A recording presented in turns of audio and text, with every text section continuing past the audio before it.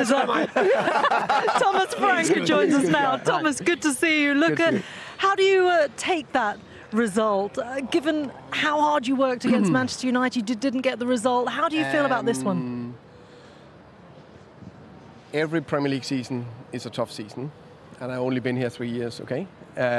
This season seems to be a little bit tougher in many ways, and we have a lot of setbacks. So I see this as another good step going forward.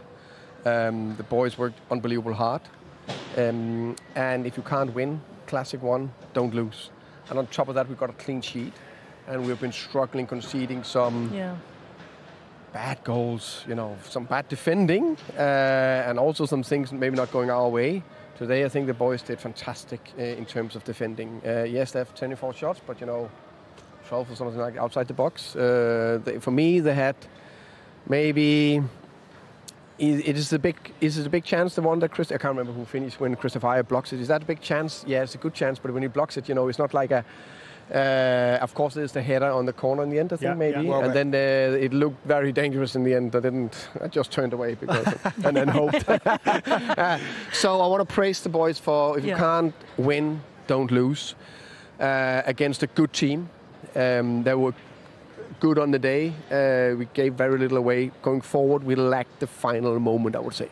Yeah, I mean, as you say, a very good defensive performance. Only your second clean sheet at home, which is a big bonus. And as you say, it's improvement. Against a very good offensive team. Yeah, against a very good offensive team. And it's improvement game on game, isn't it? Because you are now winless in 8, but it's the performances that have, I know, not to bring it home to you once again, sorry about that, not to ruin your night completely, but it's the performances game on game that are improving, that do give you, green shoots of hope, basically. You are absolutely right. We have now, what is this, 5 really good performances. Yeah. That is including the one at Burnley, where we are playing 10 against 11 for 100 minutes. Away to Arsenal, I think we are unlucky to lose. 2-2 home, 1-1 home, 0-0 home against where I think we are closer to win Chelsea and Man United. Both of them I think we should have won. This one I think we can't complain. A point is fine. When you look sort of at your performances and you are generally happy with those, when you look at your next fixtures, obviously a difficult one away at Aston Villa, but then you've got Sheffield United, Luton and Everton. Those are critical games, aren't they, Thomas? Yes, definitely. But I look first at the Villa one, of course. That's going to be very difficult, but we know when we are on it, we can perform against any team, we can win against any team. So that's the first one. I'll do everything I can, try to win, and then I'll look into the next one after that. Like you say, performance is so hugely important for you, isn't it? Because I was here when you played against Manchester City. Really good performance in that game. The Liverpool first half, really good. Chelsea. So there's really encouraging signs. And is it important that we don't get carried away with the expectation that you've almost set yourself? Yeah, but I think it's also, how can you say, it's nice there's expectations, because that means that we've done well. And we have very big expectations to ourselves. I have big expectations to myself, to the team, to the club. And we know there's something really good in this team.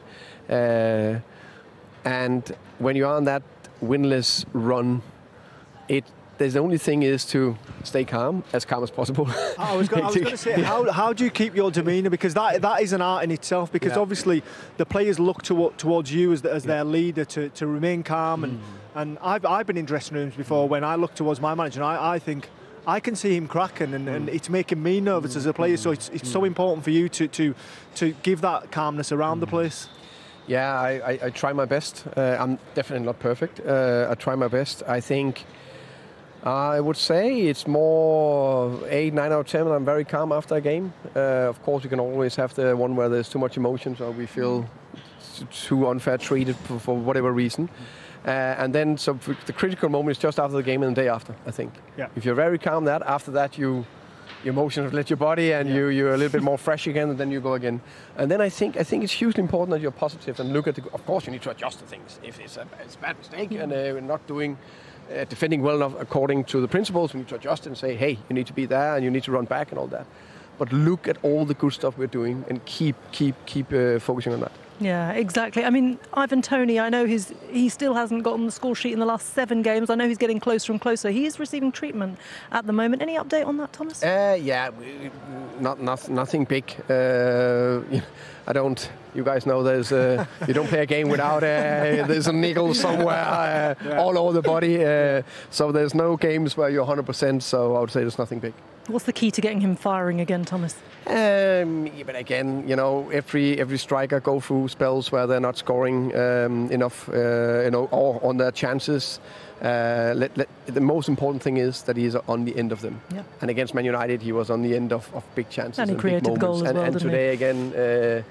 He'll be irritated at himself because he actually had more time. The defender was so far away after he made the little turn. Exactly. Just calm and then pass it in. Yeah. Okay, Thomas, easy thank to say you. when you're here. It is, yes. Easy, on this side of the line, so much easier. We'll just keep saying it over here then, shall we? Thomas, thank you so much again. Well done. Thank you so much. Thank you, guys.